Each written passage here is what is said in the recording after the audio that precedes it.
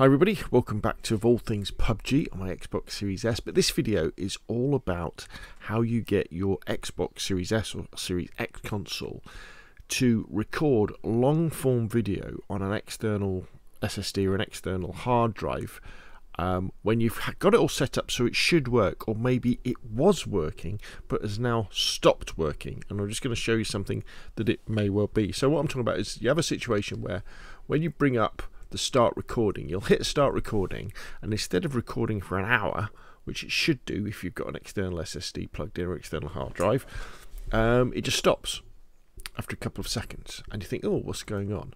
And so if we just quickly go into the settings, I'll show you. So if we go down to system, we go to storage devices, you'll see that down here, so this is the minimum thing. I've got my Series S captured turned on. There's loads of space free to capture more footage, so I should be able to store stuff for an hour. And in fact, if we then go into capture and share, and we go into capture settings, and it says allow game captures by me, record what happened for 1 minute, capture game clip resolution 1080p for 1 minute, and the capture location Series S. What this now means is that when you record manually, this lets you capture longer clips and edit on your PC. Game clips can be up to 60 minutes long, so it should work. But if you find it doesn't, and all of those things are good, and all those things appear, it's probably because your internal hard drive, of all places, doesn't have enough space.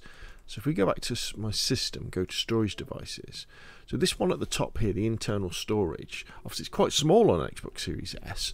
You only get is it 500 gigs you get, and at the moment all I've got is Arma Reforger and Battlefield 2042.